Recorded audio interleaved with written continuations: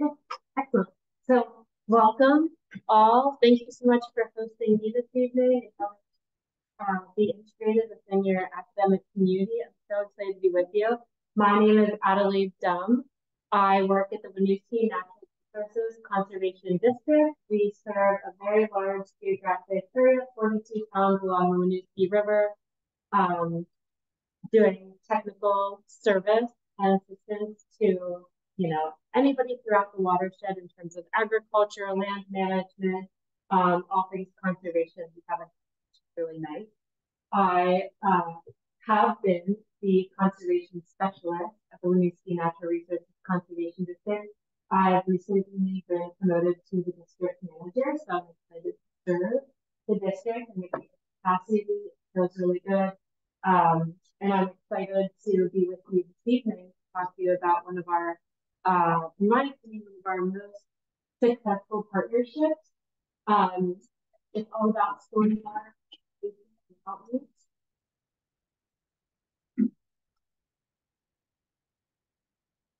Oh, it was working. Oh, there we go. Okay. So the Storm Smart program, it has its infancy right here in the Valley. It started with Friends of the Mad River and sort of as a spinoff of their Ridge to River program. It progressed and we partnered with them.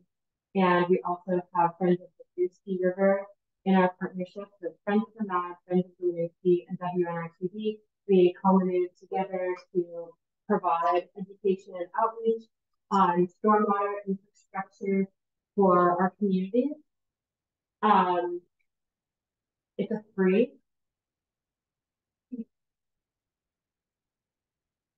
There we go. It's a free home site assessment. So essentially, the Friends of the Winooski staff, Friends of the Mad River staff, and WNRTD staff are trained to come to your home, walk around your property with the landowner. We look at a few different site parameters. We'll look at the main house. We look at the yard. If there's any riparian area, we look at each of those three distinguished spots in the property. And then we really just conversation style assessment. We provide insight and technical assistance to help landowners implement green storm. So really the reason why we're doing this is to have, that component within our watershed, in terms of getting landowners involved in where they pull their power within the watershed, what that means in terms of overall watershed health and how each landowner can feel empowered to make a difference. We really like it when there's a ripple effect. So, we go and we talk with one property owner, and then they tell their neighbor, and then that person tells a friend, and you can sort of see it cascading out through the larger communities. We think that is really where the success is found. As I mentioned, it's free. We come to your home and we identify areas where there's erosion, runoff, stormwater runoff, just any areas that look like they could use some better management practices. And then we prioritize them to the landowner because we get a lot of information to take in. And not everybody is trained in this incredible work. That many of you have your expertise in design work and engineering work and build. But for the average student, it can be seen insurmountable. So really, the idea for us is to come assess the property and help break down these barriers. I would like to pass around one of these, but I'll leave to the end. It's a really helpful tool, the Guide to Stormwater Management for Homeowners and Small Business Owners. It's a really great how-to guide. It really kind of emphasizes the do-it-yourself projects. And then for some of the larger infrastructure projects, again, we recommend different landscaping architecture companies to help implement some of these. Okay, so as I mentioned, it started with Friends of the Mad River.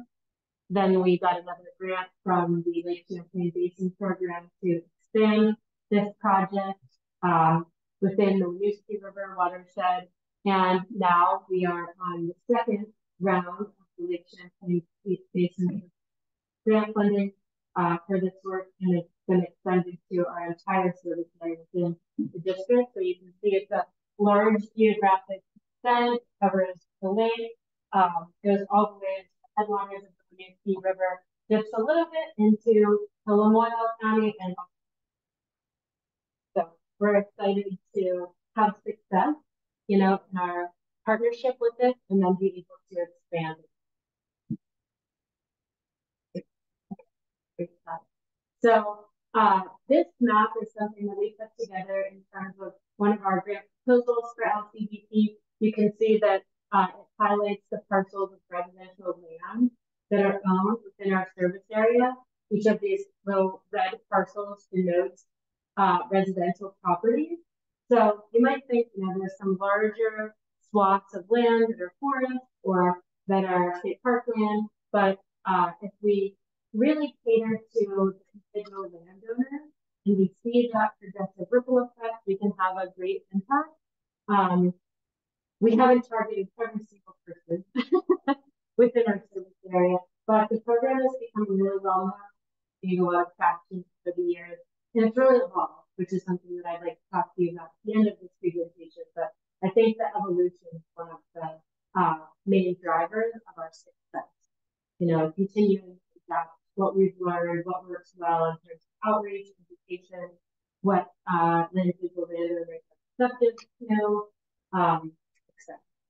So I think it's just important to denote the service area that we provide this assessment to, and then also highlighting just how much land is in this. I think that's I'm just going to put it down. So in terms of outreach efforts, this might help you in your work if you are interested in doing grant projects, or you just want to get the word out about something that you're invested in working on. If you need volunteers, for example, Front Porch Forum is great. I moved around from Pennsylvania originally. I lived in Southeast Washington, Colorado before settling here in Vermont. I was sort of enamored with Front Porch Forum whenever I first moved here. It's really great. It's a great way to connect with your neighbors. It's also a great way to get the word out about sectional programs that you're offering. So Front Porch Forum, Friends of the Mad River, Friends of the Winooski River, and WNRCD all diligently posted. We saw a lot of responses from Front Porch Forum. It also, builds that neighborhood collective around, I'm doing random infrastructure at my property. It's only going to go so far unless other neighbors join in, have this impact for reduction in terms of stormwater runoff and its impact on the watershed. So Front Porch Forum is great. As you can see, word of mouth, newsletters, the Valley Reporters actually was pretty popular. And then just having our partners and board members. So a lot of it, we've distilled down into different categories of outreach, but a lot of it is word of mouth, which is great. The other proportion is going to be our press releases. So there are so many different press releases that are published through newspapers and online articles that we just distilled it and covered, but most of that is from the press.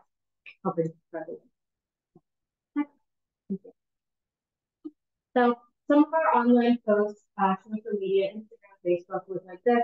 I know the text is a little bit small to read, but basically just keeping it easy, having a link to sign up for an assessment, having lots of visual representation. This is actually a photo from an assessment. This is Sean White from Friends of the Winooski River. As I mentioned, it's just a very conversational style, casual visit. You don't have to study for it, as I like to tell folks, but essentially we come to your property, we look at different sites around the property, and then we just make these best management practices on things that you could do to reduce the impact within your watershed in terms of stormwater runoff, so nitrogen, phosphorus, chloride, accumulating and then moving through our watershed and being deposited into our streams, rivers, making their way downstream into Lake Champlain. So it's a really nice assessment. People usually feel pretty comfortable, not too pressured by it. And as I mentioned, conversational. So it's really about reading the landowner and seeing if a landowner is amenable to a certain practice that we're recommending. Maybe we make a PNC and they said, no way, we're not doing that. It's not something we're interested. We need to look at it, etc. Then we just reevaluate and we recommend something else. And it's really about getting to know the landowner and getting a feel for what they're interested in on their property. So, next slide, please. Thank you. So, pop quiz. Who knows what stormwater runoff is? I've sort of hinted at it as we've chatted this evening. I guess it's on you. So. Anybody? Stormwater runoff? Rain. Yeah, rain. Exactly. Any other thoughts? Rain and. Okay, go ahead, Sarah. Typically, there's a roof or something. What? Yeah. It's mostly on the surface. So, you've got it covered. Exactly. Excellent. So this is why I attempted making a little bit more interactive and really needs to be talked. So I'm happy to interact with you. So yes, stormwater runoff is precipitation. We get a lot of different types of precipitation here in Vermont. Snow, rain, sleet, hail. What am I missing? So any form of precipitation, urban or suburban, exactly, it falls, it's not evaporating, and it's not soaking into groundwater due to, it can be torrential rain, it can be that the soil is heavily compacted. There's a couple of different components that play into that, but it's instead running over the land and picking up phosphorus, nitrogen, chloride from road salt, cigarette butts, plastic bottles, dog food, you name it. It's picking up whatever. Yeah, it's sitting in the water, and then it's acting as a conduit for those nutrients to be flowing into our streams, into our rivers, and eventually into the. So we're concerned with stormwater. Next slide, please. And this is our attempt at as a watershed conservation organization at minimizing the amount of stormwater runoff that we're experiencing, educating landowners on how they can have an impact, etc.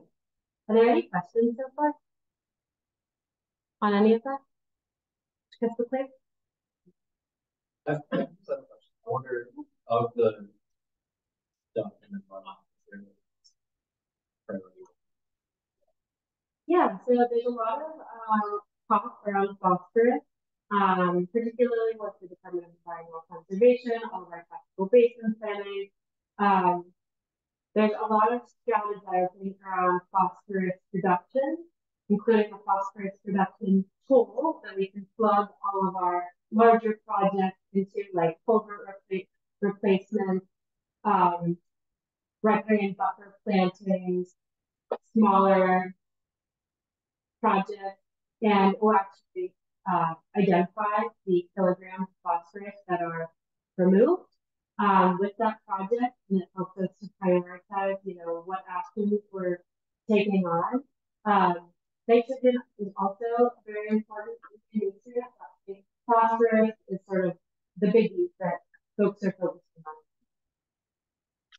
But chloride and nitrogen, they're also that's a multi-tiered question. So phosphorus is naturally occurring in the soil. As you have a stream eroding, that's transporting sediment, which has phosphorus in it downstream. Agricultural sectors, a lot of it is from stormwater runoff. So we'd really like to address that within our wish, which is sort of the energy behind the Storm Smart program. But if it's not in the water, it's coming from soil. It's naturally binding to soil. Yeah. So there are a few different best management practices, BMPs, that we recommend. The list, I will not read this off for you because we all can read, but I will be going through a few of these and just, to note why we're recommending them, how they impact the home and the collection of stormwater and help to how to sink in, slow down, and spread out stormwater. That's sort of the main objective. I reached out to some of our partners, like to say, in the next 5 to 5 the property. So I think that's a good way to think about it. Essentially, is precipitation is falling on your residential parcels. We are encouraging landowners to keep the stormwater on site opposed to running off, where it will continue to accumulate these nutrients and deposit them into our waterways. Next question. So, throughout our partnership, we have made a lot of best management practice recommendations. So 407 throughout the Storm Smart 1.0 program. We received another 3-year grant, 2022 2025. This covered 2019 to 2022. So they're all a few years apart. So we made a lot of recommendations for the past few years with our partnership. And again, you can see them here. I won't rattle them off to you, but lots of rain barrels, lots of low mow zones. That's sort of one of the easiest things that you can do. Just like to use them. Where the nutrient mitigation program has a raise of blade initiative. Even if you're letting your grass grow to 3 inches long, has relatively short root systems, it does buffer some stormwater and slows it down so that it can be treated on site. There's other projects in here like rain gardens, infiltration fences, permeable pavers that require a bit more expertise, but we have tons of resources and guides, and we try to break down those barriers for homeowners. Again, as I mentioned, this is a really handy guide. I'm going to pass around after we talk, just so I can keep your attention. But it has a lot of really great resources on how to put in a dry well, the time that involves, the cost that involves. It gives you essentially step-by-step guide on how to do it. Really great publishment from the Ski Grant, DEC, the Agency of Natural Resources, and the Clean Water. So, great resource. I pass these out to all of our property owners whenever I conduct this assessment. I think it's just important if you're making these recommendations to really not just tell them how to or what to do, but how to do. Do you have a question? A couple of years ago, I was helping my cousin with his cabinet in upstate New York. Cool. And he set up rainwater catchment basin barrels, but he made sure to put them on the hidden side of the building side because he told me that the township does not allow rainwater collection in the state of New York. It's not about rainwater collection. It's not. I wonder if you've ever heard something.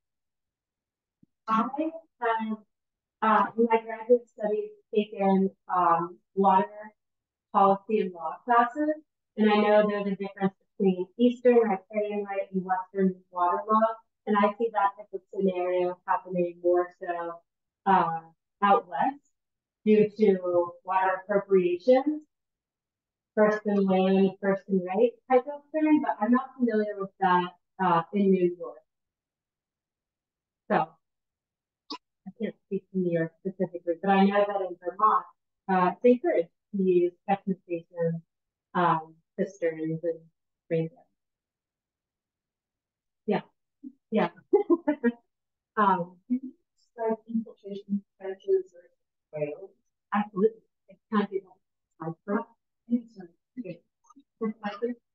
I'm going to touch on each of these because I think this is interesting content for you all to be learning about as you're meeting with landowners, and not only the build and design aspect, but if you're focusing on landscaping, architecture, these can be really great assets to be incorporated into your work.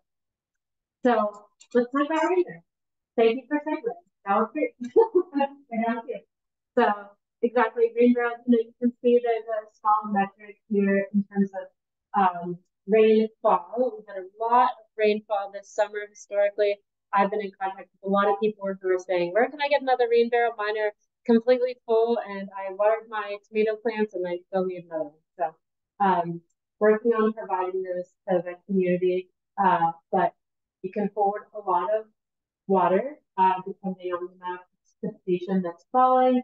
And essentially a rain barrel is just an easy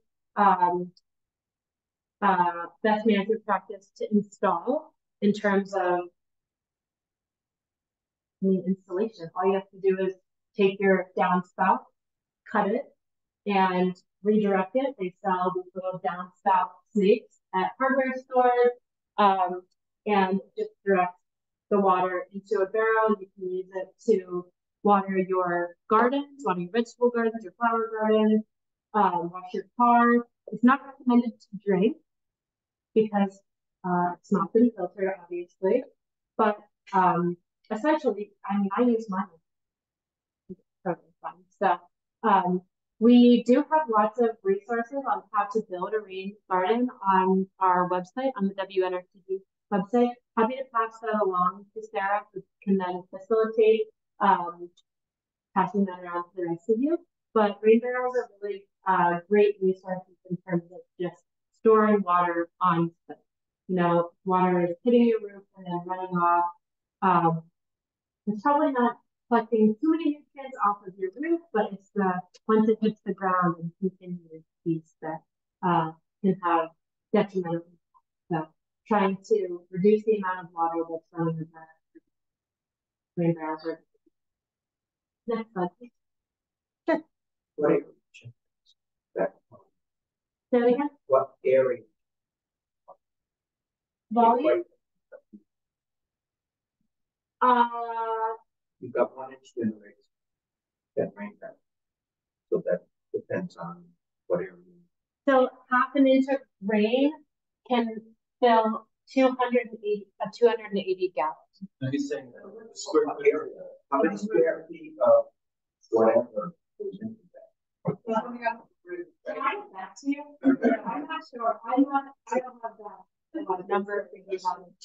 But I am happy to connect with you via email about that. Sarah, can you switch to the next slide? So when you mentioned before, low zones are also another really great resource in terms of best management practices that we recommend. Raising the blade branches can do a lot of good. Also, just replacing your lawn with more biodiverse species can be really beneficial. Longer root systems, more robust root systems will be having a greater water holding capacity than I think Kentucky bluegrass is like a pretty common grass species that's used. Very short root system, really not slowing down a lot of water as it's moving across the watershed. So I always encourage people, the best thing you can do is to just incorporate a low zone into your property. Welcome. Giving a quick presentation on best management practices that we recommend through our Storm Smart program. So, next slide, please. And also lawn aeration. So, it's as simple as taking a pitchfork and stubbing it around your lawn. It just breaks up the soil aggregates within your lawn, especially if you have an area that is becoming very compacted due to foot traffic or your lawnmower going over it. Taking a pitchfork and just aerating your soil can allow for more precipitation to infiltrate, percolate down into deeper into the soil and then into the groundwater. They also make these things rent at like Lowe's or Home Depot. It's basically like a push behind and a spinning wheel. Sort of looks like a medieval torture mechanism, but pitchfork works just as good. And you probably already know it. So I always encourage folks that are dealing with soil compaction issues to pull out that old pitchfork and cook them. Next slide, please. Plant native perennials. To increase the aesthetics of your lawn, it's going to create wildlife habitat, pollinator habitat. It's also going to slow down stormwater runoff as it's moving across the property. Again, more robust root systems. Really, I think it's highly tailored to the site. I have a good handle on native plants and species preference, the shade tolerance, needs full sun. Depending on a few of the wetlands, hydric plants, there's a lot of different parameters that go into it. I have a long list that I always provide to landowners in terms of aesthetics and also site selection, in terms of what perennials we grow best. But planting perennials are a wonderful way to slow down. Sure. This organization will We do. Yeah. So many of these. Great. Awesome. I would love to consider it.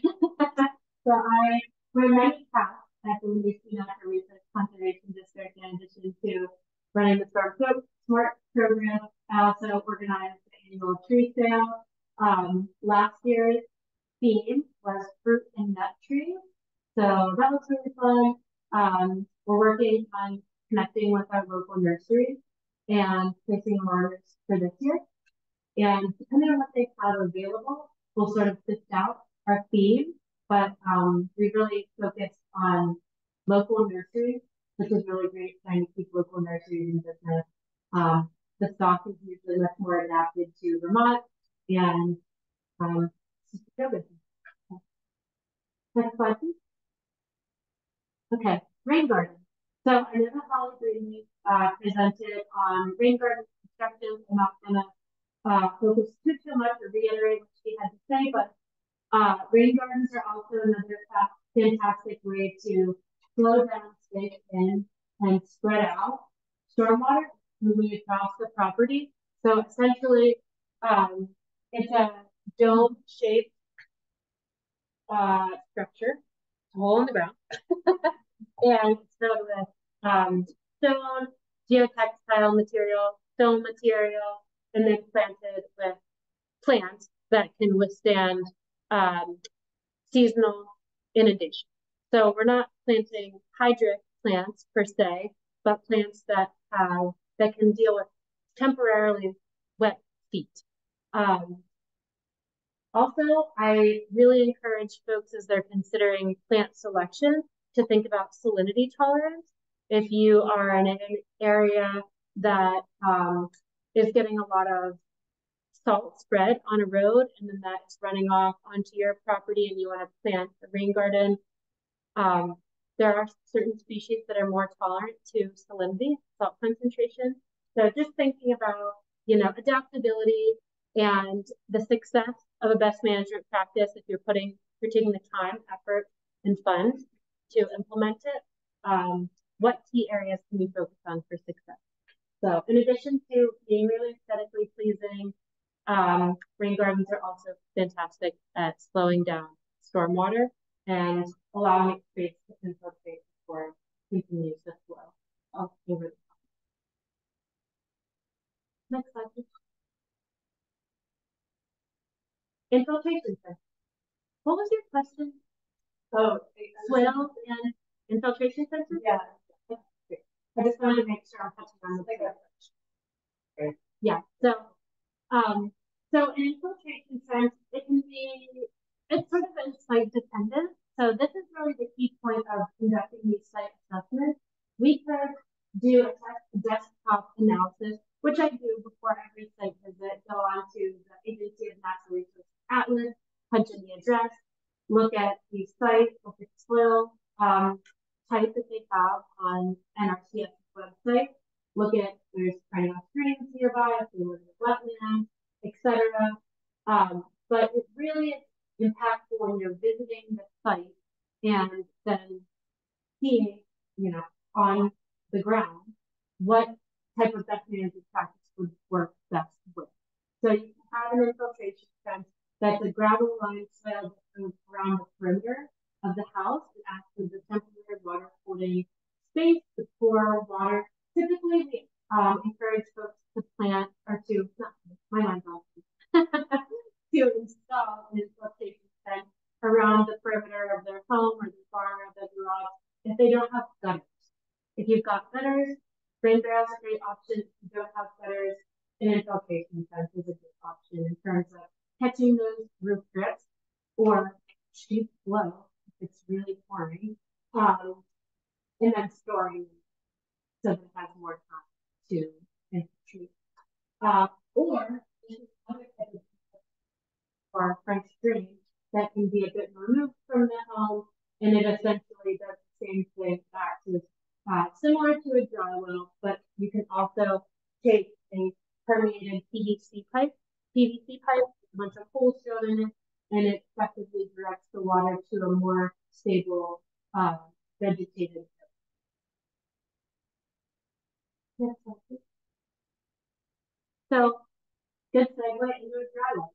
They're sort of similar. The infiltration trench typically directs water away to a more vegetated area, whereas a dry well is essentially a mountain surface area dug down and filled with crushed stone and then larger rock. And if people aren't interested in a rain barrel, a dry well can be another BMP to recommend. Again, just the space for water to be held temporarily as it allows for input.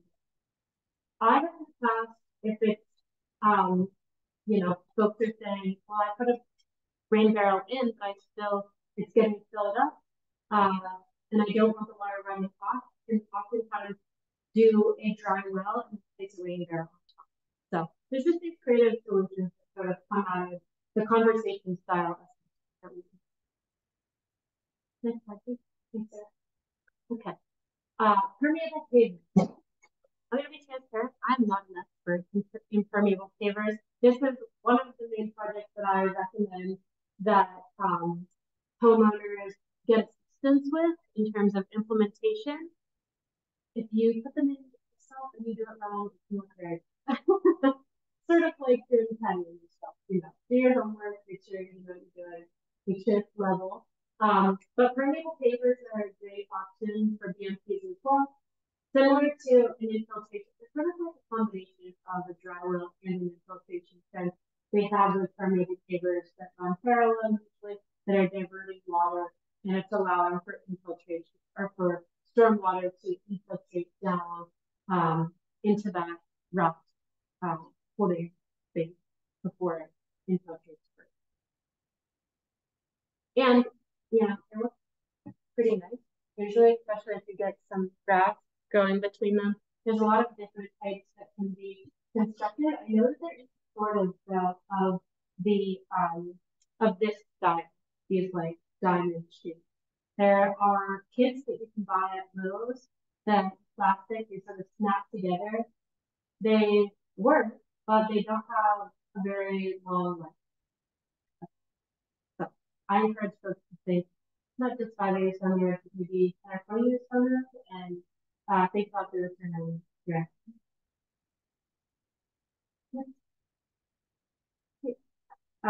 So educated stuff. So I think the main difference is the rock structure. It really depends on the property.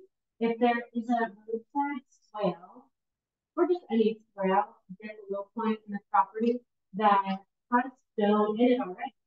Certainly, you can say that now, totally okay. But typically, a vegetated swale has a low point in the middle, a relatively low slope, so it's not super steep. It's a gradual dipping down. Planting native plants in descending order, smaller fill in. And again, as water is moving through that channel down through the watershed, it is being absorbed and nutrients are being filtered through the plants that are installed.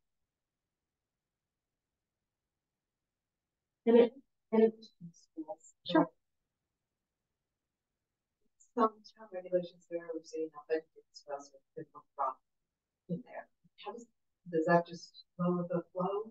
So the rock will also if you're thinking about water moving down that channel, think about energy dispersion. The rock is, they're called check dams that are used also in some of those same, corridors or roadside swales. Check dams are also made of rock and just rock that's placed intermittently along the channel, or you can have an entire rock line channel. And the size of the stone that's placed in there, the larger stone is going to be dispersing more energy. So it's losing energy moving through the channel. And it's also creating larger pore space for the water to infiltrate. The difference between that and riparian buffer is sometimes towns prefer the rock line because it's oftentimes less maintenance. You don't need to mow it. And it can, I've seen some roadside swales that have a lot of vegetation growing up, there's no maintenance, and then it can obstruct traffic. So I think that's sort of the perspective and logic behind some towns being less amenable to vegetated swales and more amenable to rockline channel. Does that answer the question? Yeah, sure. Happy to talk more about that. So again, similar to a rain garden, I always encourage folks if they're considering putting a vegetated swale on their property to think about obstruction. Would check dams be helpful to implement in this vegetative swale as well? Like, what is the volume of water that's moving through here? Is it just a springtime snowmelt, or is it a lot of water moving through? Oftentimes, undersized perch culverts are also a component with this, but that is a little more in depth that we're going to do. But we do have culvert replacement questions. Feel free to ask me about that because that's another topic that I work on intimately at the conservation in terms of aquatic rights. So riparian buffer planting. These are a couple photos from last year's riparian buffer plantings that we conducted. This is our agriculture specialist, Kathleen Lewis, in the middle. Great resource in terms of all things agriculture conservation district. We partnered with the UV and forestry class and planted riparian buffer in Westford. We do them annually through a program called Trees for Streams. So in addition to conducting our storm smart assessment, we also, sort of keep an eyeball out for good riparian buffer planting projects. If it's on a larger parcel, and usually I'm sure to always loop in the state river scientist, Stacy Pomeroy, to see if it's an appropriate site. Typically, we aim for 30 to 50 foot buffers. On average, it's wonderful for wildlife habitat. It's also wonderful for slowing down stormwater, creating habitat for fish. If it's really shading the stream, it's creating more of a thermal quality for aquatic organisms. What else? Yeah, riparian buffers. They're actually, I'm a big fan. So that's probably one of the most impactful things we can do in our watershed. It's not often that we get, landowners that have acres and acres and acres and that have streams flowing through it to use riparian buffer. But there have been a few that have come out of the Storm Smart partnership, and it's just one way that we can help link in with landowners that are amenable and have a great impact. Oh, I might mention in terms of riparian buffers, also plant selection is key. Alders, willows, silky dogwood, tamarack, white pine. There's a list of species that grow really well in riparian buffer planting. Again, you see that intermittently wet soil, but you can't just plant and expect it to grow. So I'm sure to always connect with the U.S. Fish Fish and Wildlife Specialist Katie Kane on what species are going to thrive well in that particular area typically based on what's growing on site already and how it's doing, established well or suffering, and that can really be a good inference into what we decide to select in terms of species for our team. Let's look at so driveways are oftentimes pretty significant contributors of phosphorus and nutrients, including nitrogen and phosphorus and chloride. So we encourage individuals that have really, really long driveways to put in water bars, which I saw that you have one on your driveway as I was coming in, A+. Basically, water bars just divert the water that's going to be coming down the roadway or the driveway into a more stable, buffered area where the stormwater can stay in. Grading the driveway is also really important for crowning. People do with their tractor. I've heard of a couple other creative ways to recrown the driveway. Essentially, with a high point in the middle or the high point on one side, and essentially the water is wicking away to the sides. You want to have vegetation on either side to be absorbing it. If it's dipping down to this way, have vegetation on the side. If it's dipping down the other way, vegetation on the back. So there's not a lot of great resources in terms of driveway maintenance. The Friends of the Mad River put out a document, Better Back Roads, that's really helpful for landowners. But a lot of times it comes down to the property owner to absorb the cost for the upkeep I'm interested in seeing more funding available for this, but at the time being, I'll just be transparent, a lot of times it comes down to keep up the on their job. And there's been some instances where it's a community-owned road, and then multiple people from the community all get storm smart assessment, and then they all contribute to the maintenance. So just unique situations, but maintaining the roadway as it is. Typically, water takes the path of least resistance. A lot of the time, right down the driveway. When you start to see the real erosion, the gully is forming, that's when you might need to recrown this, looking like it could use a road. And then again, always coupling that, planting perennials. Next slide, please. Let me check how we're doing on time. 7, we have till 7:30. 8. Oh, great. Excellent. Lots of time. Okay, so infiltration stairs, as you see here, are all of these best management practices can be done by the property owner, which is great. I like to encourage folks to have very steep slopes. I think that a lot of times, like in people's backyards or leading down to a lake, to implement infiltration stairs, because if you're traveling up and down steep slope, soil getting compacted. It's usually where we see a lot of runoff in terms of erosion, and infiltration stairs can, create a sense of ease, and also help to provide infrastructure to absorb some of that frequent traffic, and also to accommodate for stormwater management. I like to think about infiltration stairs a little bit creatively. If folks are really interested in gardening in that area as well, I have encouraged landowners to think about infiltration stairs and then implementing raised beds on both sides.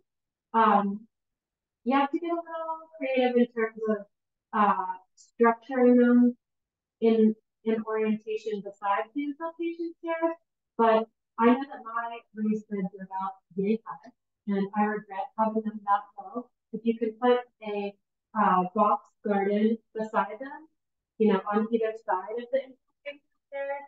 I know one landowner, I made that recommendation. They implemented it, sent me a picture, and you're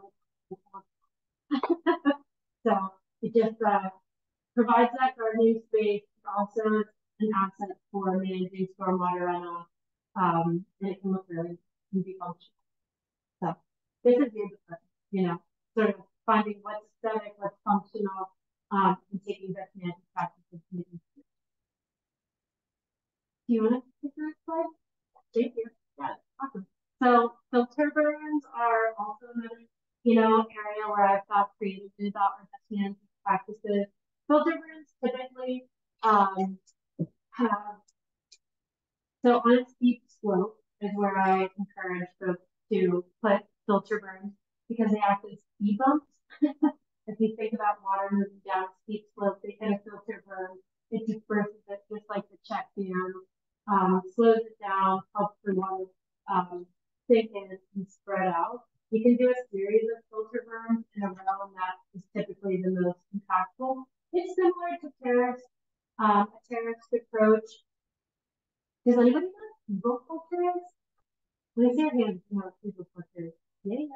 I'm not a people filter expert, but I do know that it's pretty cool. Essentially, it's using the mounded structure, which is similar to a filter burn. Filter burn is made of rock, as you can see, and then it has filter fabric, geotextile fabric, soil, and then plants that are planted into it. But with folks that are doing a lot of invasive species eradication, so buckthorn particularly, I say you've got tons of wood on site. You could use it creatively with bugle culture technique and create filter burn. So essentially it's taking wood, compost, large structural material that would otherwise be composted, mounding it into a linear fashion, and then you can still put geotextile fabric over it, soil, and plants into it, but as those larger structural components, wood, invasive, particularly buckthorn, as it decomposes, it's a carbon release, which is going to be benefit to your plant, and it serves the purpose of our green storm infrastructure for smoke. So, filter burns are one of my big strategies. Next slide, please. So there's some creativity that can, you know, be sifted out of these assessments. And really it's about having a conversation with a landowner and looking for the materials that are on site, thinking about it in terms of the landowner's budget, what they're amenable to, what their input supply, etc. So basically a good segue into where their interests lie.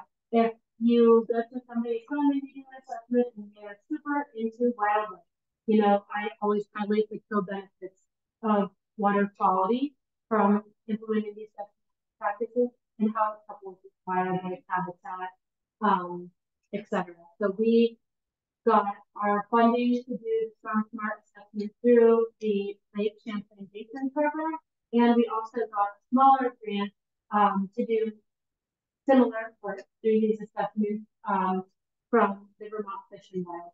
And the funds from that project went to the funds from the license plate sale went to fund our grant to do the Storm Smart. So pretty awesome.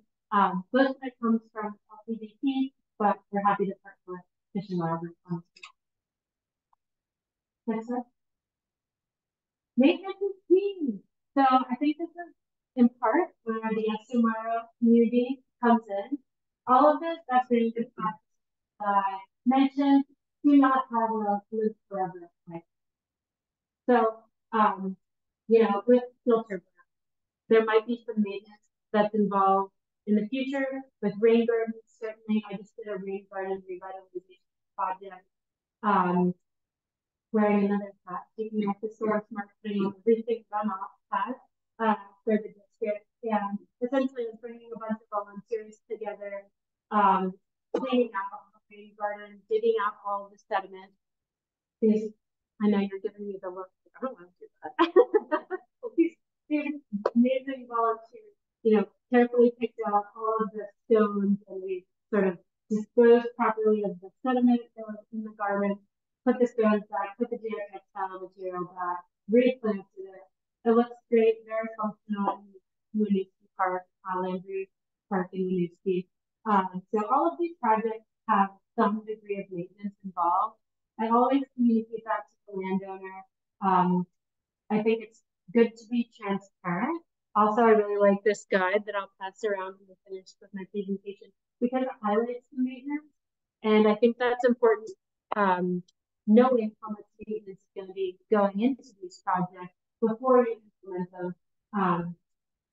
I would hate to have somebody implement some big brainstorm infrastructure project and then just not have the time for the funds people. So I think that's an important piece of the puzzle when you're thinking about recommendations. I know there's a lot of towns that, implement their infrastructure in some way or another, and oftentimes the maintenance is factored in terms of the project life expectancy and funds. So when we're doing projects, we oftentimes encourage folks to think about that. If you're going to be implementing this, also think about if you might have to spend money in the future or time to keep the system.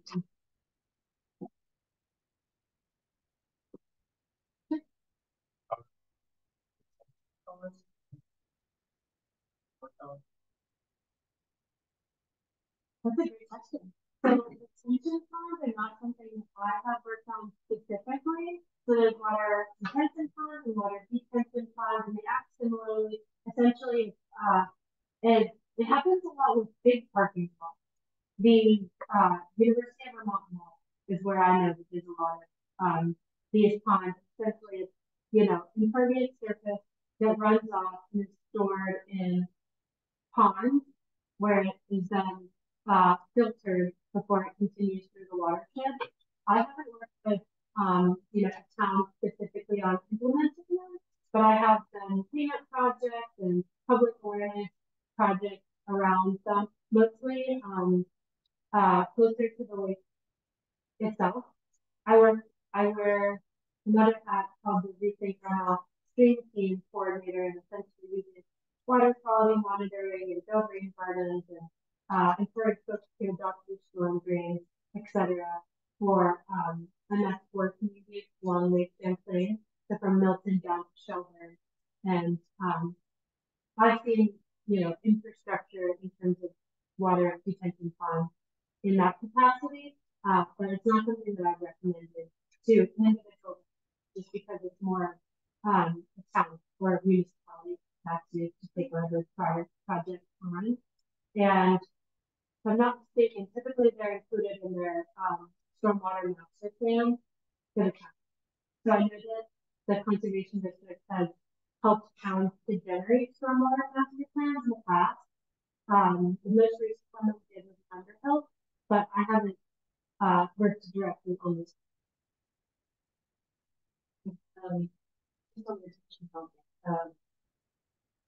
The landowners next to us, they are permitted to put in a 1,400-foot long driveway. But they require culverts to retention. They're smaller, plus they have two lots for emergency vehicles. So everything, the town needs to be pretty aggressive on stormwater management in terms of permitting. Just when I look at the maintenance of it, yikes, a lot of maintenance guys, a lot of data for a while. And this is just one random? It's one, 30, about 32. So something to think about, what's it going to cost, what's the lifeline, and also the maintenance key is huge. DEC does permitting for different projects, especially if folks have a property that's in a wetland. I always encourage, I've taken it upon myself to make people aware of what watershed they live in, what sub-watershed they live in, to bring it down to even more granular level. And if their property is near a wetland, they may potentially need any permitting from DEC. if the person project. I am not a permit expert. So I can't say what projects need permits. It really depends on the site. But yeah, it's definitely something that should be considered. And it's very interesting. I'm wondering if the permitting requires the detention ponds. I can see that. Yeah. Because it's such a large, It's such a large long swamp. Okay. Yeah, and the pitch of that land also Very expensive. it's sections greater than 50% grade. Great. Good. I think that's good. I'm biased, so I think that, makes sense. So, these are just some participant testimonials, folks that have had a stormwater assessment conducted through the Stormwater program. We have conducted surveys in the past to see how amenable landowners are post-assessment to implementing these green farm infrastructure practices, best management practices.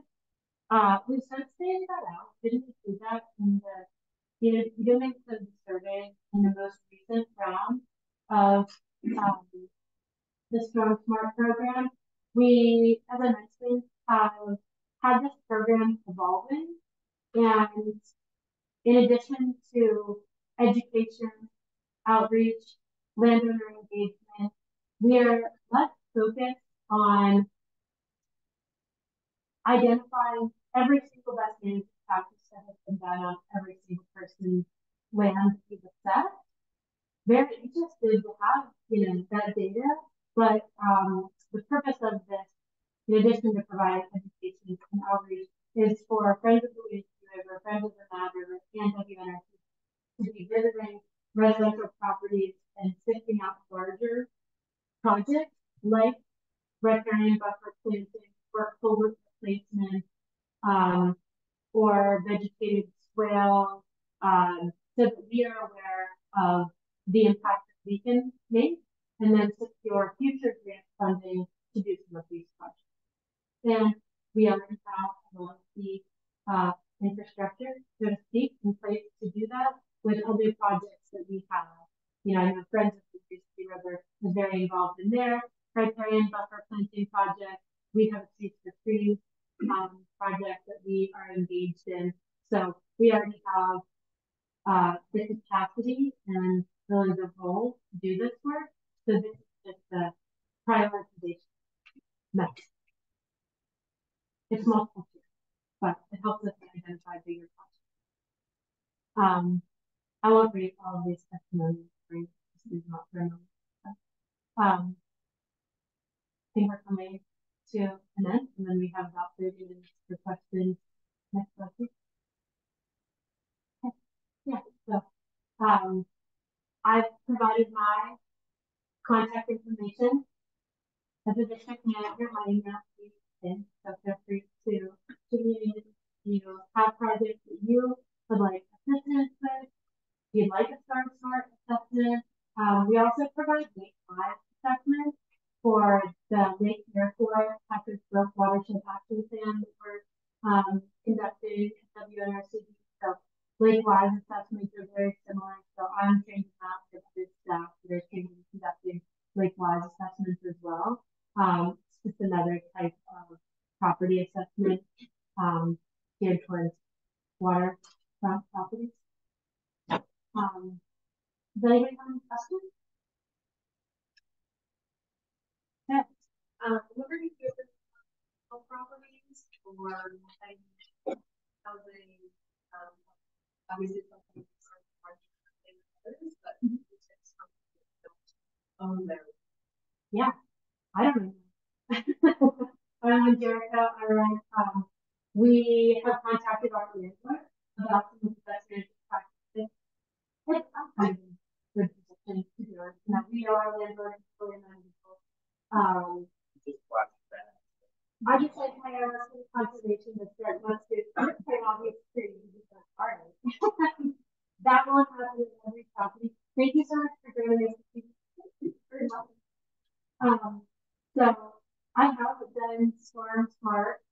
assessment at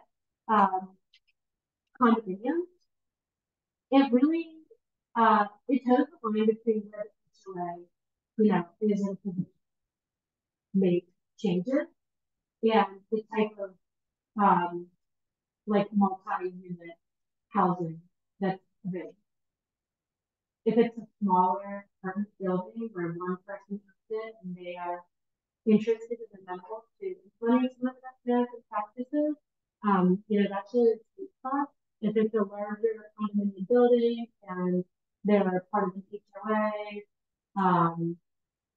that might be a little bit more restrictive. But yeah, I conducted a home site assessment for a condo in Montpelier. There's 4 units. The landowner was on board. Good question. So yeah, I'm not done that. I wonder if you do any type of do math. Yeah. But it depends on the drainage area. So the drainage area that's funneling into that rain garden in terms of like the phosphorus or the nutrients that are being filtered. I can't do the math on here, but there is the phosphorus reduction calculator through the DEC website. You can pretty user friendly actually. For many years, you type in like the drainage area, the size of the structure.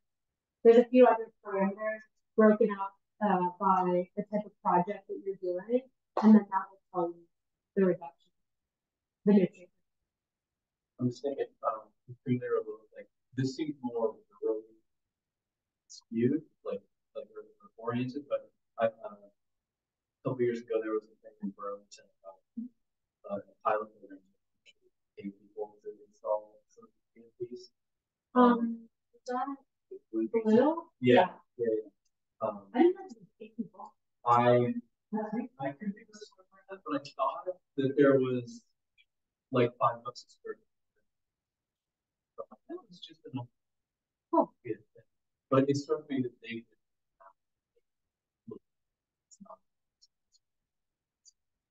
right. That's not something that we have incorporated into the structure of this program. I could just hash it out. Yeah, it's not something that we have built in because each home site is so dynamic. It isn't one size. But that's a really good question, and I will have to look into blue and take people and how they sort of built that in, because as I mentioned, this program continuously evolving. So that'd be something to think about. Yeah. Anybody else have any questions?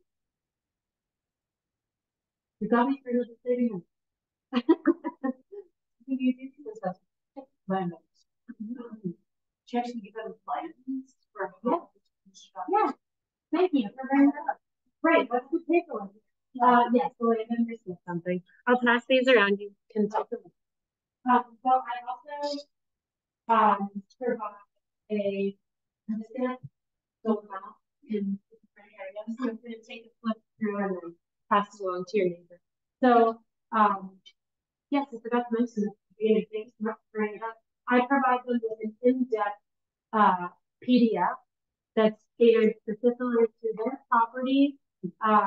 It gives the front page gives a brief overview of our site visit. I go in depth on the soil types they have, what watershed they're in, what subwatershed, etc. The following pages sort of break down site maps. So the impact map, which shows the areas where there's erosion or soil compaction, or anything that is really of concern to us as technical assistance providers. And then the next page is the opportunity map, and it's just an aerial image of your property, and it really lays out, put a rain barrel here, infiltration trench here. This would be a great spot for a vegetated swale. A rain garden would be really well suited over in this area. So just acts as I think sometimes it can be a lot. Usually these assessments last an hour, and if you're not an expert in brainstorm infrastructure, this can be a lot through night, right? So we want to provide folks with something to help jog their memory. And then the following pages go into detail. A lot of it's pulled from the brainstorm infrastructure guide. I also pass one of these along to each homeowner that I conduct an assessment for. In detail the specifics of their property, why each best management practice would be well suited on their particular piece of land, etc. And that has, I'm a big fan of just like passing along all of the resources. If folks read them, great. If they don't read them, that's okay too. I feel like I'm doing my due diligence, so I pass along rain garden manuals, native plant species list, anything that's really tailored, the better background manual to sort of need to address their road maintenance, or not need to, but I try not to show people, but they could do this. And I typically keep it very positive. You know, you're doing a really great job in this area. I would love to see some improvements over here. And this is a bit of just my personal ethic, but shaming people into doing something doesn't work. So if you're commending them for you're being such a great watershed steward by contacting us, thank you so much for having me out. I would love it if you put a rain garden over here. It's just much more effective.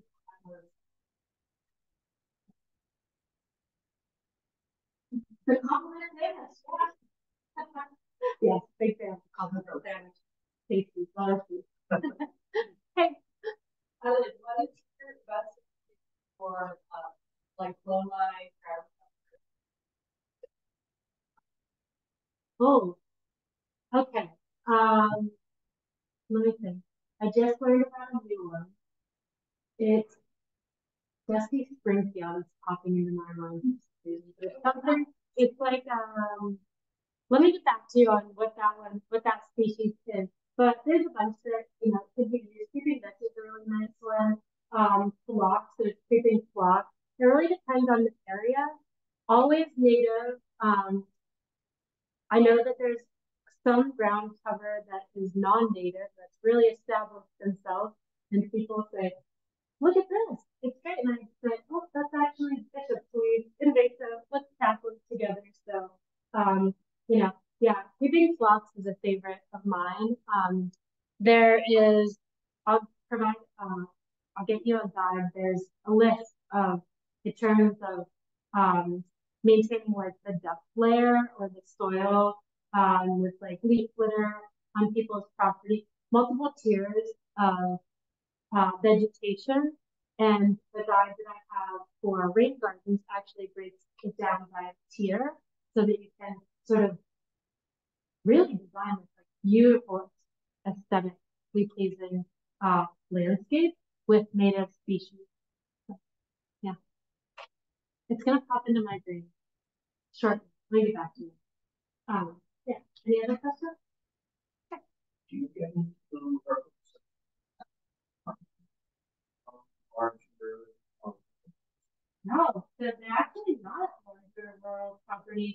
I've done a lot in Montpelier and Burlington, in Winooski and Essex.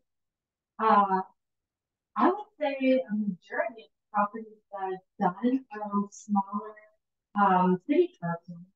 And I think a lot of that is social distribution. We see that our neighborhood changing, they're doing other things for water quality over here and tell us about it. So we're giving you a call, and it really sort of has that ripple effect through the social diffusion. And there's also a lot of crossover between multiple different programs we have going on. So lots of programs in Burlington and lots of programs in Montpelier. It's not restricted to urban areas. But we've also been properties on larger parcels in more urban areas, and sometimes that's where more impactful projects can be sifted out for us.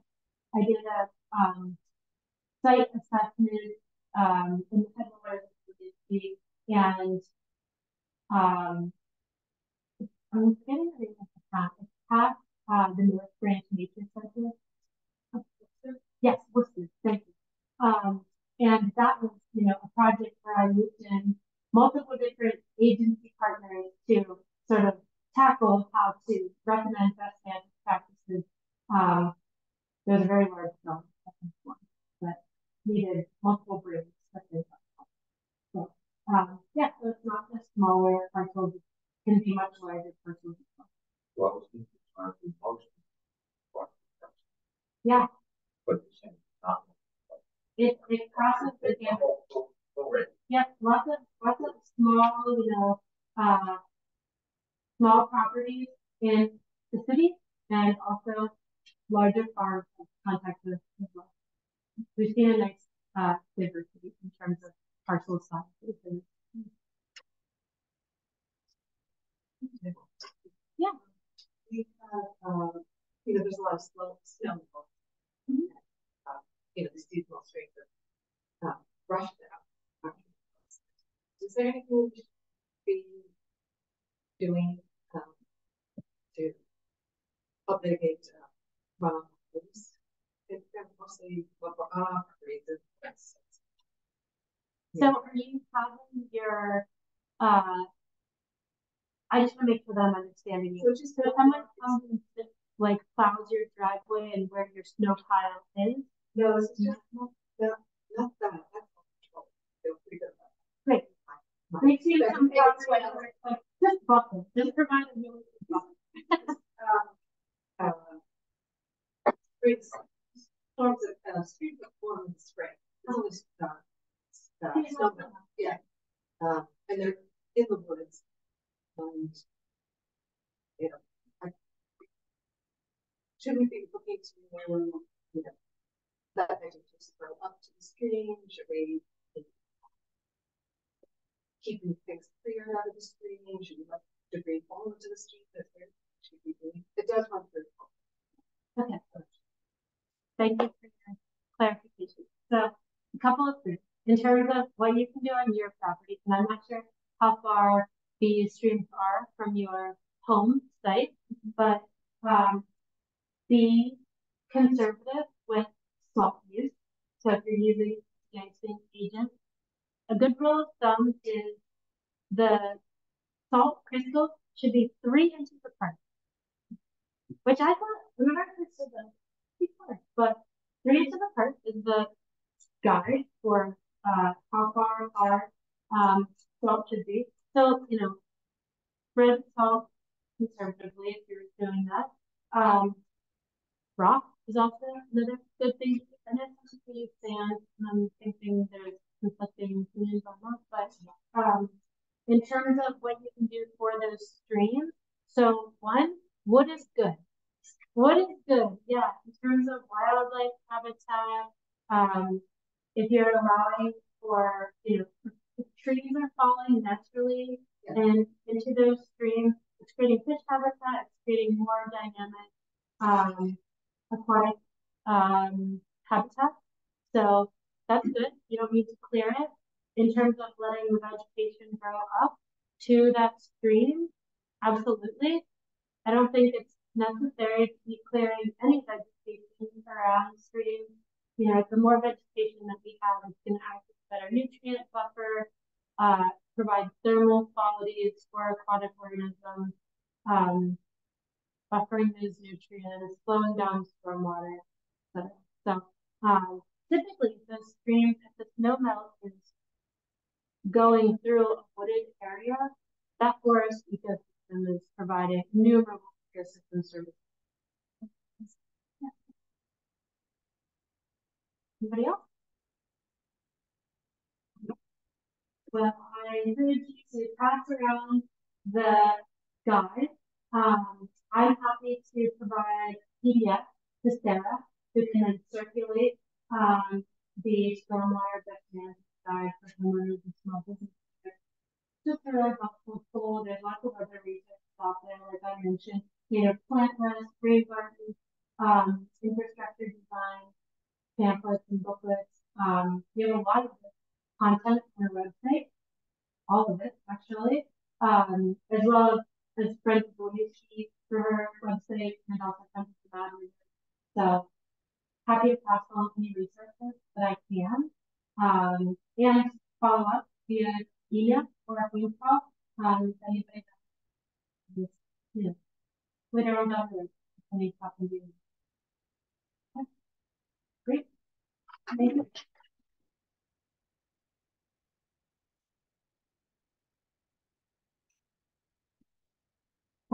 Thank you for all the questions.